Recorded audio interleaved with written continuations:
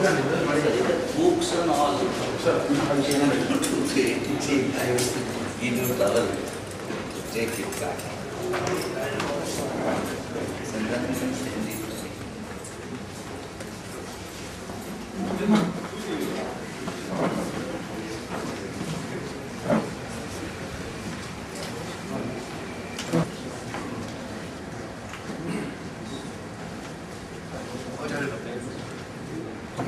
Can you ask the delegates to sit down?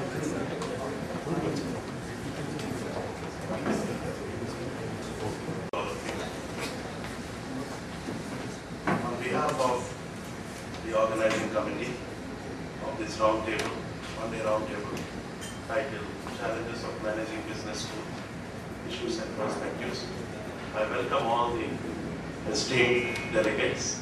Before that, I would like to welcome the chief guest of this program, inaugural program, Swami Dr. Parthasarathy, who has kindly consented to be the chief guest, inaugurate, and give his valuable inaugural address. I also take pleasure in inviting Professor A.R. Reddy, Vice Chancellor, Yogi Vemana University, Kadapa, for having consented to be the guest of honor. Needless to say, this auditorium is today packed with leading lights of management education from 3 different institutions and around 2 dozen private schools which are very reputed in the state of Andhra Pradesh and Karnataka.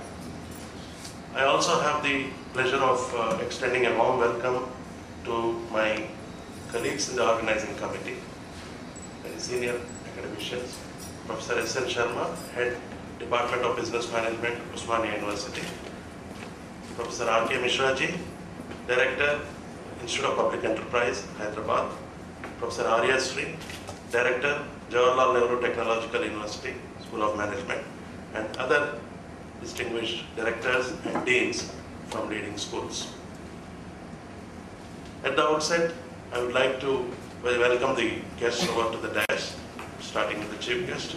May I request Dr. Mishra Garu to kindly escort Swami Dr. Parthasarathy and request the chief guest to take the place on the dais.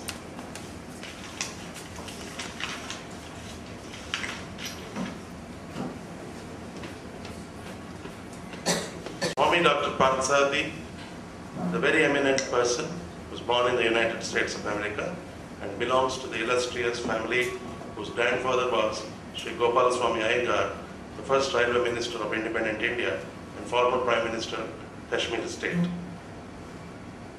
He is an illustrious son of Sri G. Parthasarathy, a distinguished bureaucrat who was also private secretary to the late Jawaharlal Nehru and cabinet secretary to the Government of India and the first vice chancellor of Jawaharlal Nehru University.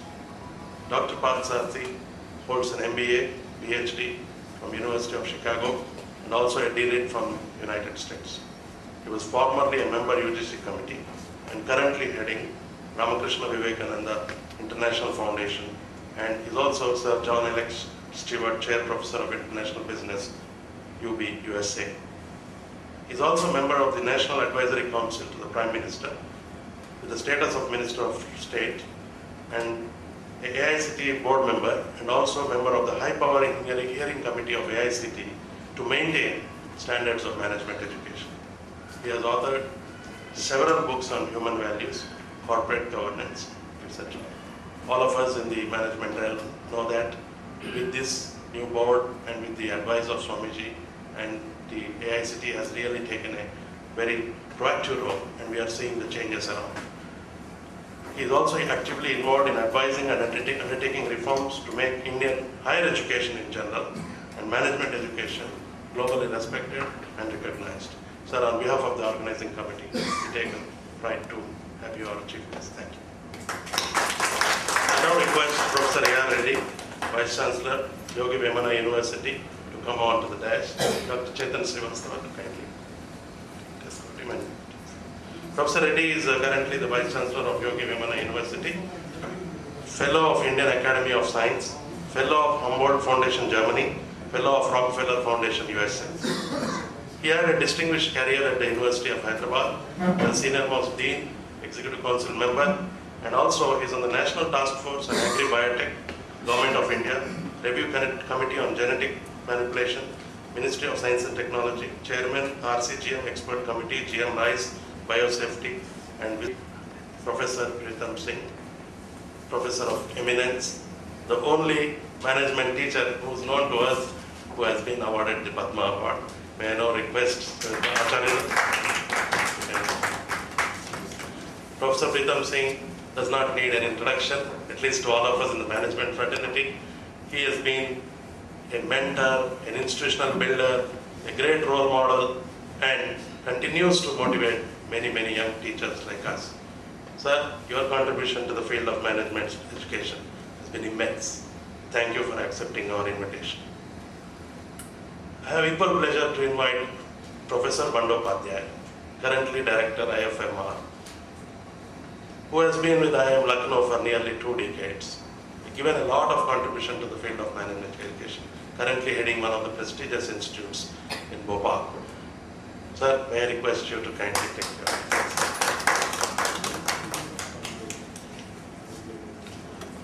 I now invite Professor R.K. Mishra ji, my teacher, mentor, friend, philosopher, guru, guide, critic, and whatnot. The reason is he has guided us in many initiatives, and this is one of the most important initiatives which he has guided us. May I request Professor Mishra ji to take this.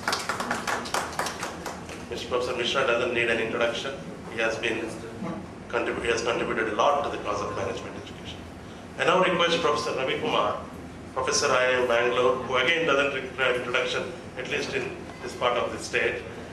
Please come, Professor Ravi Kumar. And Professor Ravi Kumar is a tenured professor in IIM Bangalore, an institute that enjoys the top rank over the years, both locally and globally, and a reputed non-clinical corporate counselor. Dr. Ravi Kumar has 27 years of teaching, training, consultancy, and research experience in the fields of organizational behavior, etc. He is also a recipient of fellowships from many organizations, including EFMD, MDSA, etc. His innovative teaching methods, the head of the department of the leading school in Hyderabad, Osmania University, a very old institution, reputed institution, which has nearly 150 colleges under it. Professor Sharma is also an acclaimed teacher, researcher, a very fine academic who has both traveled widely abroad, published internationally, and now currently heading this. For the benefit of the distinguished chief guest, I would like to brief the theme of the roundtable in 2 minutes, and we will have the presentation. We will have the session later on. Sir, for the last 2-3 years, we have been both with being in the university and both being associated with many schools, and also during our interactions, we felt that one area which has to be built up is area of building up leadership in managing business schools, especially with the growth of number of schools around the country. With the guidance of AICT and other important bodies, apex agencies, we have been able to do it. But we thought, as institutions who are responsible to provide the management education, we should get the leading schools together, the deans and directors, and hear from the people who are actually moving the field of management education, like Dr. Swami Parthasarathy Garu and other dignitaries on the dais and other people in the IICT. We had a request to Professor Dr. Swami Parthasarathy and Dr. Pritam Singh and other dignitaries, and they immediately agreed to participate in this one-day roundtable. We are really glad that they have taken so much pains to come to Hyderabad in spite of being a holiday. Professor R.A. Yadav, who was also supposed to be here, Vice Chairman AICT, sends his greetings and good wishes, and also would like to have your important feedback after this roundtable.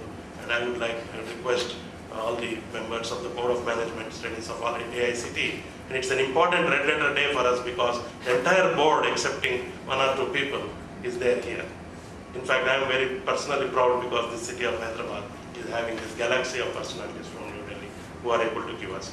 I would like to stop here, and I request Professor A.R. Reddy to preside over the function. And on the inauguration of the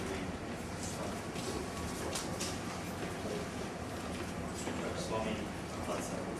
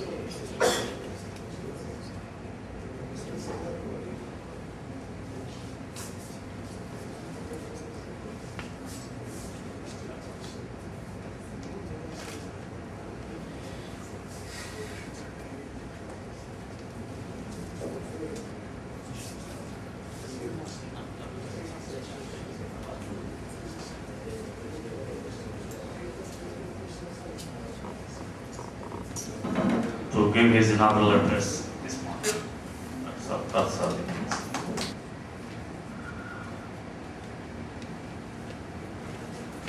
Honorable Dr. Professor Pritam Singh, the Seer of Management Education of India, Dr. Reddy, honorable dignitaries in dais and the august luminaries present here from the different B schools of Andhra Pradesh. Today's topic is challenges of managing B school issues and perspectives. While the challenges are different, multi-dimensional challenges, but major challenges are with the pupil first. I will take it are with the pupil first, because the challenges of managing B schools, I believe all the challenges are the outcome of the one challenges, that is not having the quality pupil in the academy. And not having the quality pupil in the academy are giving rise to the other challenges. The key challenge is the pupil. The key challenges are the pupil, and that absence of quality pupil in the academy are the challenge. That challenge giving rise to the other challenges, right from the curriculum to the governance to other different technicalities, because the academy, the people are being produced by the academy are not able to retain them in the academy. This is another dimension. We are producing quality, the quality people from our academy, very quality people from the academy, but that quality people are not retaining are not being coming back to the academy to input in the academy, because the human resource, the quality human resource which are the asset to the academy, which can meet the challenges in the academy, they are not with the academy. Because the scenario and the overall phenomena in this country is like that. The cream of the cream from academy are going to sell credit cards. Cream of the cream from academy are going to sell washing powder, toothpaste and all this, because these are considered more respectable than the academia. The more respectable. And that is the main challenges. And if these challenges are being sorted out, I believe the other challenges also will be taken care of. And the person who is supposed to design the curriculum, I saw a news around a year before in Hindustan Times, the Delhi University had not revised its curriculum since 2 decades. Not Delhi University. This scenario, Delhi University, why Delhi University? Because Delhi University is one of the premier and the pioneer university in the country, situated in the heart and the capital of the state India. But that university has not revised its curriculum since 20 years, 2 decades. Means if this is with the leading university, then what about the other universities? In the case of the several universities, this case is the same or more worse. So in that scenario, I ask the question, who will design the curriculum? who will design the curriculums, the person who is designing and structure the curriculum, they are not in the academy. The person who is supposed to design the curriculum, they are selling credit cards. The human acumen which has to be utilized for the knowledge building, knowledge creation, the human acumen, that acumen has been boiled down to use the purpose which purpose doesn't require that quality acumen. It's very funny in this country.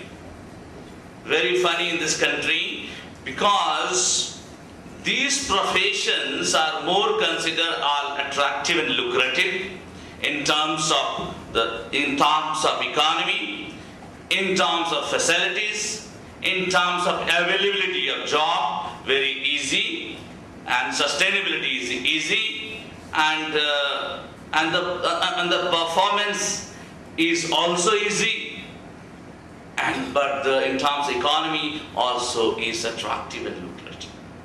This is the major challenges. 60 years of Indian independence.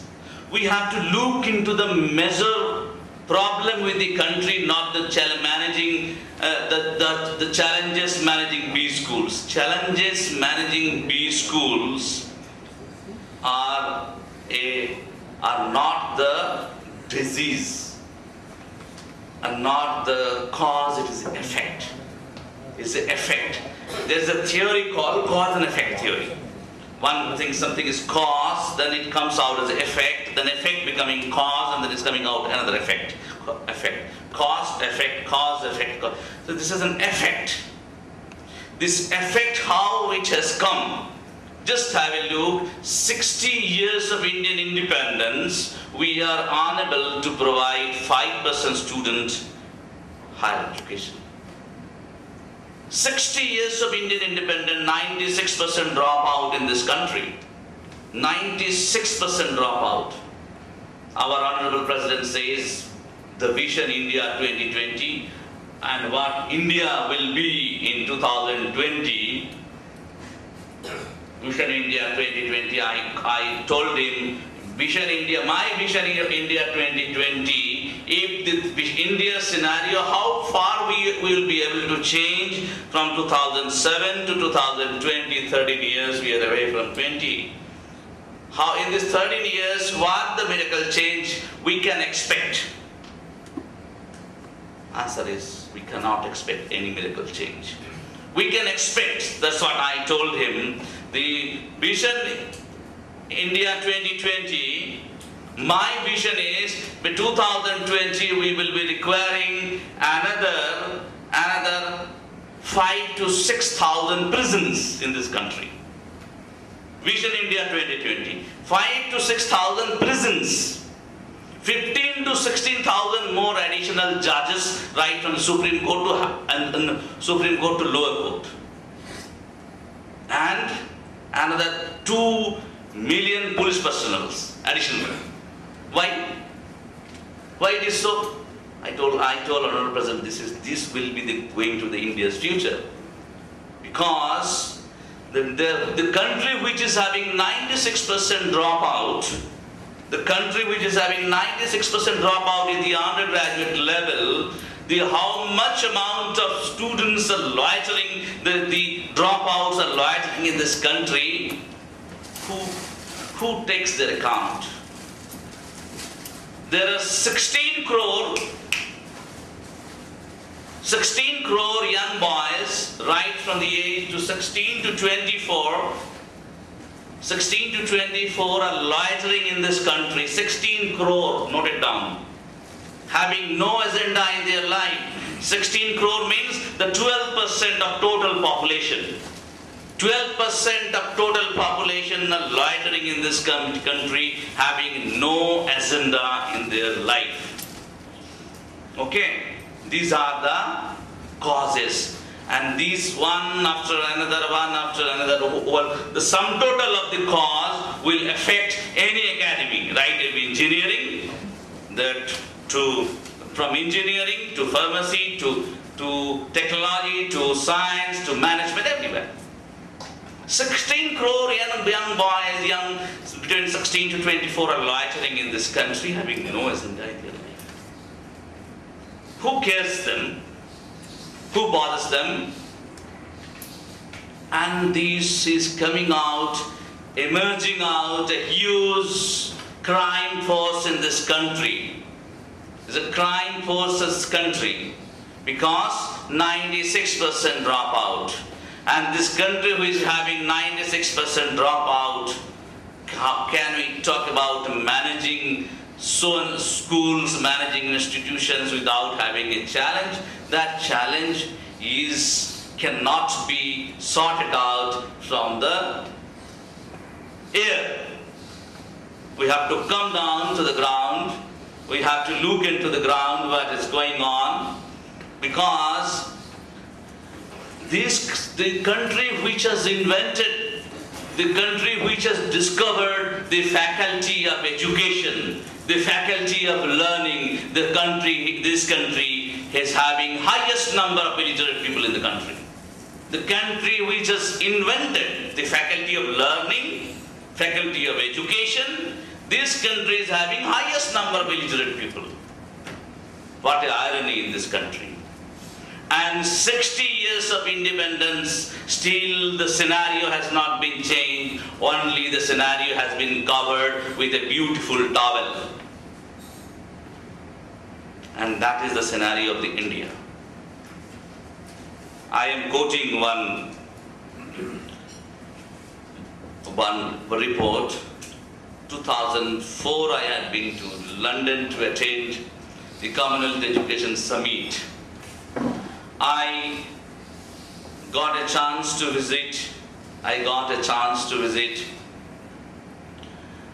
the British Archives, one of the richest archive in the globe, and I saw a 721-page report. And I requested the report. They told the report is not a public document, I cannot give you. Then I processed my request to the Indian High Commission, to the British Archive Authority. They handed over to me on some condition that if I publish the document, I will be prosecuted under the International Court of Justice. That report, 1830, what it is, 1833, British Royal Head asked the British Parliament, I would like to know what is the reason behind the non-convenience of British dominion in India. 100 years, since 1757 to 1833, almost 100 years they had passed. We have passed, they told before the British Parliament, why we are unable to dominate India, why we are not at ease in India in terms of ruling, in terms of controlling the country, in terms of domination. The British Parliament and British Cabinet had no answer. Then after a few days of prolonged discussion, British Cabinet constituted a committee under the chairmanship of Lord Macaulay. Lord Macaulay says the person who is having a major impact in this country, that is Lord Macaulay and Swami Vivekananda, our Professor, Honorable Professor Pritam Singh says. What the impact? Just let me brief. That committee came to this country. They traveled whole country from 1832 to 1835. 1835, the committee went back to England and submitted the report before the British Parliament. What was the report? Just I quote from the report, 1835, 21st February, they submitted the report. The report was that I have traveled India and cities, but I have not seen a single man, I have not seen a single individual which is a beggar, a thief. I have not a single individual which is possessing the immoral character I have not seen a single man, single citizen there which is possessing unethical and man of tomorrow. That was the first line. And then Right, he is giving the report. I don't think we will be ever able to conquer this country. We can rule this country virtually. Now he says, I don't think I will be able to conquer this country. We can rule this country virtually. Unless, if we break away its very backbone, which it is spiritual and cultural heritage. That's what I propose. I propose to initiate the British education system in India by demolishing its traditional education system, to demolish its culture. And this British, by the British education system, India will come to know what is British and foreigner is good. They will lose their self-esteem. They will lose their self-esteem, and they will lose the confidence. They will be started thinking what is British and foreigner is good, what is their native and indigenous is bad. They will completely lose their self-esteem. They will be truly dominant nation, what we want. And he proposed, initiated, and today what is India? It is the result and outcome of that report. What is the result and outcome of that report? 60 years of Indian independence, we are unable to provide 5% students in higher education. Even in the class 2 level also, we are unable to provide 50% students, 69% dropout in class 2 level. I call it, in the medieval age, there is a theory, feudalism. What is the objective of feudalism? Create the inequality, harvest the privilege. Create the inequality, harvest the privilege. British derived that theory in the form of the divide and rule, harvest the privilege. And the modern India has taken sophisticated tyrannism, is called create the education, deprive the citizen from the education, create the inequality and harvest the privilege. This is modern Indian tyrannism. It's going on, same thing, the old wine in the new bottle. And 60 years of Indian, we are busy with the name of caste, color, religion. Nobody would have ever thought about the education, what education scenario is going on and towards which direction. The quality people are not coming back to this academy. The cream of this country is going away from the country. We are not ready to create the opportunity and privileges in the country so that we can retain our cream people in this country. And the managing free schools and all sorts of difficulties, challenges in running these schools are the outcome of the story I bring to you. And this country's major problem, major disease is lying with the education. Not only the management education, challenging management education, is the challenges in the management education is the result and the outcome of the governance system. Talk about the B-schools governance system. Talk about any education private institutions, the governance system. The government has made an act that is called, that act by dint of act. One who wants to run education, he has to create a society or the trust. Society and trust can run the education because education is a charity. In this country still we consider education as a charity, not the right. Education still in this country is a charity, not the right. So that's what one trust, the society has to be created and then you initiate the education. That's what no good people, no corporate people are coming to this country to start or initiate the B schools or any other engineering college or any other schools. With the one stroke of a pen, if we one stroke of a pen, if we change this act, let the start, this institution, let the start come up in the form of the company. In the form of a company. And let it be a competition. And eradicate all sorts of these, the created impediments by the government, I call it, by the government, by the political parties, and intentionally, so that they can create some inequality in the society. The government, who is there to look after the governance system? Let it come as a company, let it run as a form of a education service. Education service. The company law board said you will look after the entire governance system. Let it come in the secondary market, in the stock market, come as a competition. All sorts of the problem with the governance system will be vanished at once.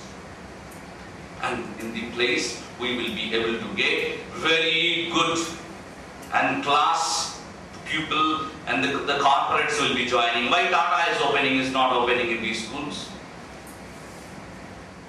Why Tata is they created Indian Institute of Science, why they handed over to government? Why Tata established the TIFR, why they handed over to government?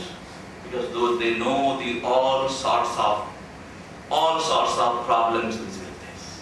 I have told all the institutions, those who are being run by the charitable mode, by the so-called charitable mode, are the mechanism to contribute the black economy in the country. Government are losing the revenue. Government are losing the revenue. The total system has been jumped, and it is coming, and we are contributing a huge amount of black revenue. These are the major problem in running the private institutions, the B schools, and managing B schools. If you look at, these are the major symptoms, the diseases, and what the challenges we get. These are the effects. Curriculum, as I told you, their university has not revised curriculum since 20 years. What curriculum MBA and PGDBM is there? God knows what curriculum. There is no there is no connection. What the 20th century curriculum. We are in the academy in the 21st century with the 19th century curriculum. Can it be possible that the 19th century curriculum can create the 21st century talent? To create the 21st century talent, we require 21st century curriculum. And who will design the 21st century curriculum? We require that the person who is having the mindset and with the super quality academic acumen.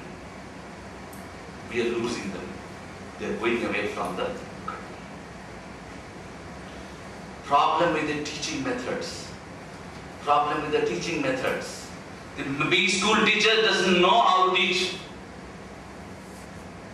We have established accreditation, National Board of Accreditation. I told the accreditation authority requires accreditation first. An accreditation authority requires accreditation first. Then they should go for accreditation others. Accredited all up after the accreditation. I have seen the number of institutions has no basic infrastructure and quality. They got the accreditation. The profound question before these, and all is lying with the quality. We are talking about the quality governance, that's corporate governance, and in B schools also it must come the quality governance, the total quality management, And total quality management cannot be without the total quality man. First we have to have a total quality man, then we can go for the total quality, the management and quality governance. And overall the scenario which is there in the country cannot be sorted out by one or two seminars. The seminar can create the consensus among the people, and people has to, I call it, that's what I want, a strong revolution in the country. I want a strong revolution in the country to change the country's face to the education. And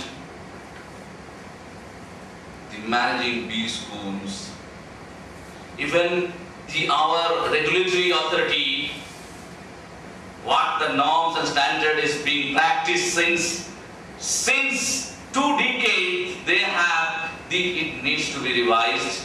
It has to come to the need of the hour. It has to come to the need of the hour, to address to the need of the hour, not what it was designed and structured the 20 years before. And why we and institutions, because those institutions are there, they are coming out in the mode of charity. The front mode, the mask is charity. Mask is charity, the charitable mask. Behind the charitable mask, and having the charitable mask, we cannot run a quality education. We cannot get quality educations. So I feel that I should place before you this indigenous and congenial problem about the education, and then I hope this this problem, the congenial diseases which has brought this country's situation and which has created a cancer in the country. It's a cancer, social cancer.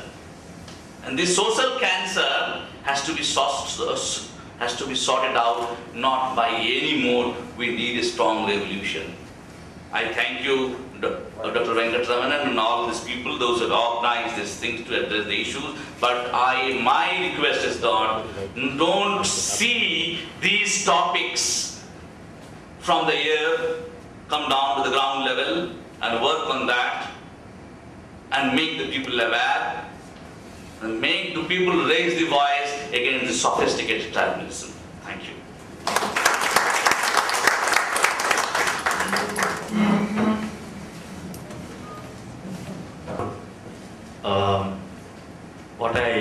What you heard now is the provocative parts, taking on the larger issues that affect directly or indirectly managing the e-school, managing the B-schools.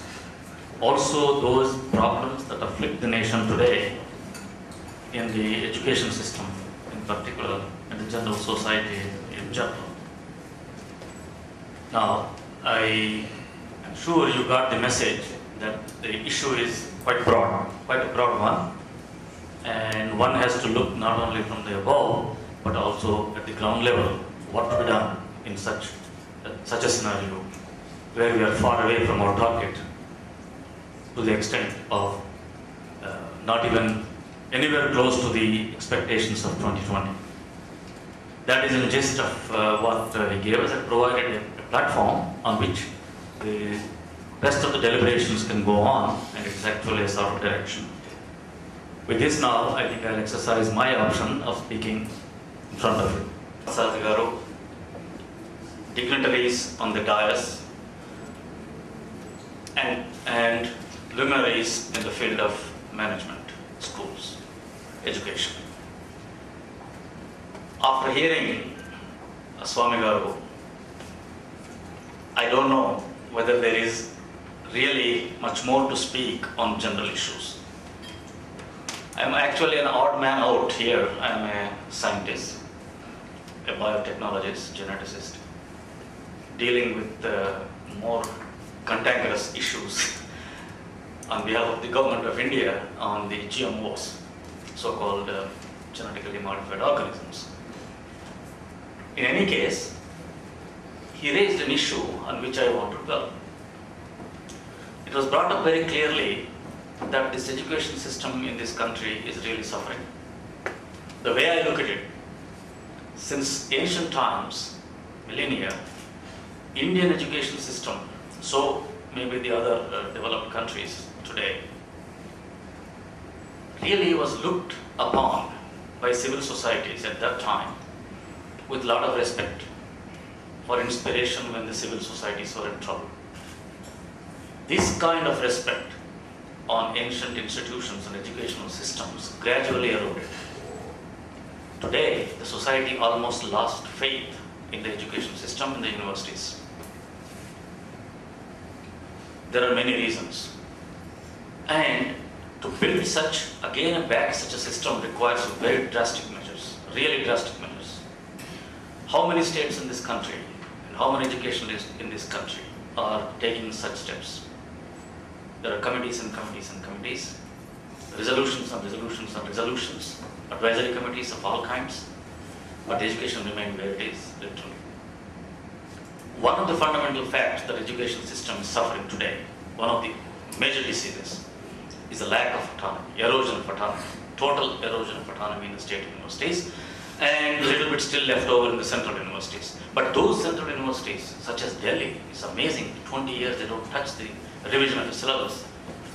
What do you expect from society now? Do we expect respect or disrespect or ignorance, irrelevance? This is what's happened. Secondly, universities have been run on the mode of administration. It is tested and outdated administration. Now here, everything is looked upon how the university is being administered. So the government is bothered about administration, not management of the university. That must be understood. So government is administering the vice chancellor, and the vice chancellor is administering the registrar, and he is administering the university. It's a total jamindari system. Absolute jamindari system. There's no way different than that. However, there are some leeways, so one has to look into those to get away with it. But when something goes wrong, they will say university is not managed. Well, there was no management. University was not supposed to manage, it's supposed to administer. All they are looking is what are the receipts from the government, what are the expenditure, whether utilization certificate is there or not, how many strikes in a year, what is the attendance, examinations are conducted, results are given or not. That's all it is. Nobody is bothered about the academic auditing. There is a financial auditing. There is no academic auditing. So the question here, the basic question here is, we have learned to administer universities, although in a bad way. We have not yet learned to manage universities. That fundamental change must come in the way the universities are run. Unless that change comes into the system, how a university which is administered can manage B schools? It will also administer the B schools. Same way, you invite a top class CEO, will pay only 150 rupees, second class AC. If you come, you come, otherwise it's a dean who will have to do something else in order to get it. So this kind of normalization, I call abnormalization, not normalization on everything else. Same problem everywhere, same rules for all. This is creating trouble. If you want, once the universities start innovating measures, trying to develop some schools on the basis of their need or their relevance to the society or their relevance to the globalized society, where if you want universities to train people, train managers tomorrow to work in a competitive spirit, in a competitive atmosphere, not just doing business, but competitive business, fight globally for our right start, right position, right level of stature. How can we go on doing the same thing? Therefore, this change has to be brought in as soon as we can. Same thing is happening in the business and same thing is happening in the technology. What could have been done with 1,000 crores is taking 5,000 crores because the system loopholes. And they're also the same problem. The man who designs the missile will also have to follow the same rules of 150 rupees and second class AC wherever he goes, whatever he does. And is administered the same way. He's not given leeway to do this, to do that.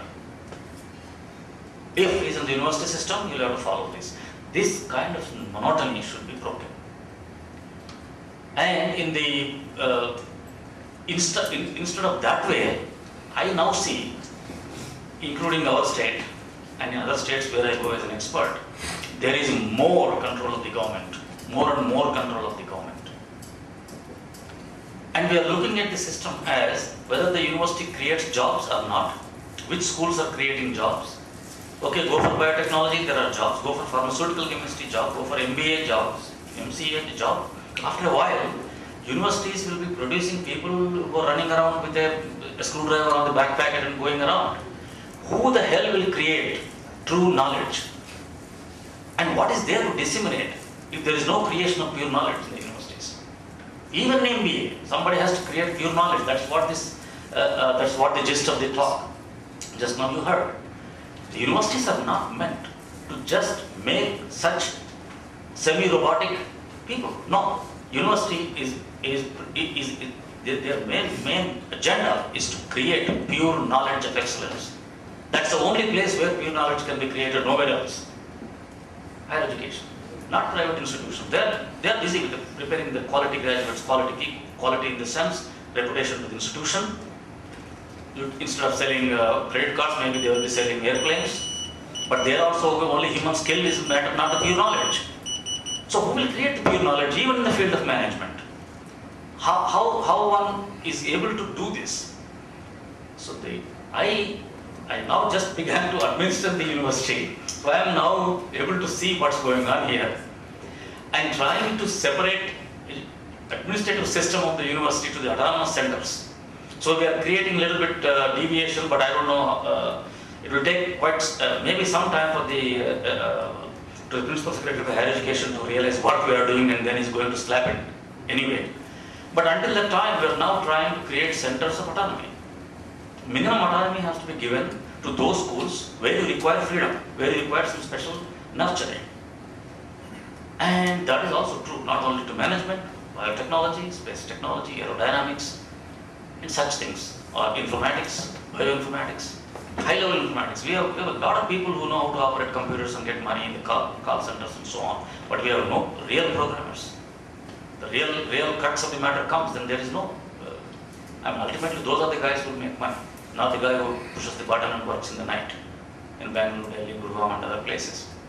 So we know that this. And this kind of a system will have to be broken sooner the better. People at the helm of affairs, those who can make a difference, will have to come out and will have to, pressures to start from not only below, from above also. Because it is really suffocating. If somebody wants to do good things, there are more factors stopping him than encouraging him. It's not any design, but that's the way it is system in our system. That's happening. The other day, 2 months ago, I was in London and Rome attending the some of the project review committees. I found that there, the system of review, the peer review, I was told that peer review system is invented in the Orient. The peer review makes disinterested reading for publication in journal or something that is started in, and that is the peer review system in India is now the worst phase, worst, because quality comes only when there is a review, and the review itself is not quality. It's a wrong quality multiplies. So minus quality square. It goes on every level. Abnormal levels of the peer review system. Now these are all contributing to this. And sooner or later, we expect when this enormous number of young fellows loitering on the streets have nothing to do, something will happen, obvious. So the question is, people are going to wait that long, or people are going to look at solutions before that happens? And I hope Indian wisdom some days, somewhere will prevail. At least we'll go back to look for the inspiration from the ancient wisdom, and then see that education is for education purpose.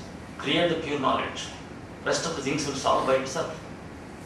Nothing is going to hinder progress. Once we have vetted to the quality, and once we are really dedicated to dissemination of this knowledge in an unbiased way and straight way. That is that is reflected in all developed nations where education is at a premium. Actually, is at a premium. Here, charity-based education, yes, that's what is happening. That is one of the major reasons, I believe. At the same time, we have to think under Indian conditions now how best we move forward to this kind of solutions. And sooner or later, the pressure is mounting. In a university like Usmania, I was told 110 business schools. 110 in one university. Now, what do you expect quality? How can you expect quality? So is the case. I mean, sometimes you have only 2-bedroom house, apartment converted to an MBA school. If this is the case, nobody is there to act. This is what's going to happen. So I think this academy, I don't know the management academy, how powerful it is, whether it will be able to dictate terms with the government and come out with the academic auditing of these colleges, something like that. In science, we do have some academies which will, at least on paper, do something. So we expect that sooner or later, this kind of a brainstorming will have to happen more and more places, and powerful voices must be built up to take on this lethargy of reforming the education system in this country, more so the business school system in this country. Therefore, I ventured here, although it's not my direct field, I'm just beginning to see what this is. I ventured a few lines on my own and got inspired from Swamiji. So I hope I have not digressed too much into outside. But I feel that if the message is clear, I hope it goes a long way, and I wish you all success in your endeavor to look at the challenges, not only in a narrow way, the challenges in a broader way, and then contribute to this discussion, which must go on nationwide. Thank you all.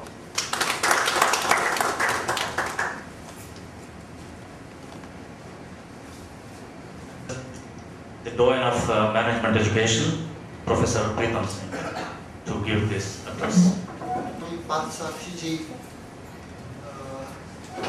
Dr. Reddy Garu, my very close friends, Dilip Bandyopadhyay, Ravi Kumar ji, Misra ji, Venkat Raman, Mr. Sarma, and very great fraternity members sitting in the audience.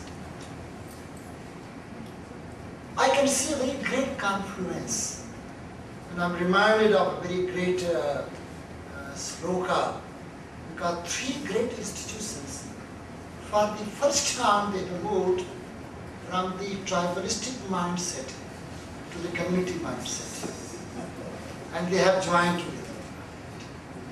So I see a great convergence of Ganga Jamuna. It's a very great, it's a great beginning, you know that.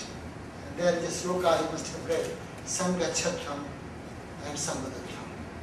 It's a great movement which Venkat, you and Sarmaji and Misraji have started. And Ramaswamy to it's another coincidence that we have got Parthasarathy and we have got Ramachandra together. It's just a coincidence, but great coincidence. And when I was listening to Swamiji, something came to my mind, because before Mahabharata began, Arjuna wanted to see the Virat Rupa. He wanted to see the macro perspective. That's where he said, Kiritam Gadillam and Chakrahastam Anichhami tvam drashtam tataiva. And tenaiva rupena chaturbhajena and sastra bhava bhava vismarta. I want to see a Virat Rupa. I want to see things in a very holistic sense. And once I am clear about the holistic sense, I am prepared to fight. Swamiji showed the Virat Rupa in terms of macro perspective. A very great macro perspective, I must say that. And I think that which was supplemented beautifully by Dr. Reddy. So Virat Rupa, macro perspective, in fact Buddha, Machiavelli, Confucius, Chanakya all made a very powerful statement. Once you understand the context, you understand the relevance of your action. If you don't understand the context, you can't understand the relevance of your action. And that's why I was really extremely agitated, to be honest with you. And the great role of a speaker is to agitate your mind. The moment your mind is agitated, that's where the great odyssey, the great journey, the great renaissance, the great change begins. So I think that I will join Dr. Reddy Garu to congratulate for a very exciting and beautiful insight and peace, providing a very great landscape and open masters. Having said that, I would like to say some other things around. I think that I see diminishing return in the education, very powerful diminishing return in education. Ravi is here. I don't see many MBAs joining the PhD program. Go to IIM system, you come to MDI. I haven't seen either in Lucknow or Bangalore where I work, and in MDI, the MBAs would be joining PhD program. Even those persons who join PhD program, after doing PhD program, I think very 5%, 10% they join the academic world, rest of the fellows go to the government. So I see a very definitive difference in return, and I think that the root cause, I think Swamiji has proposed.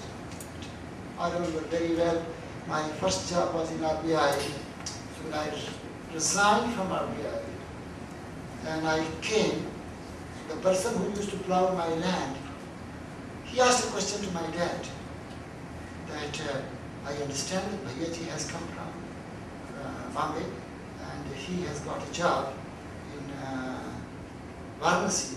What job he has got? So my father said, Bhaiyaji has become Mudarris. Mudarris means teacher. And the quick reply came from the person who used to plow my land. Bhaiyaji ko aur koi naukri achhi nahi mili.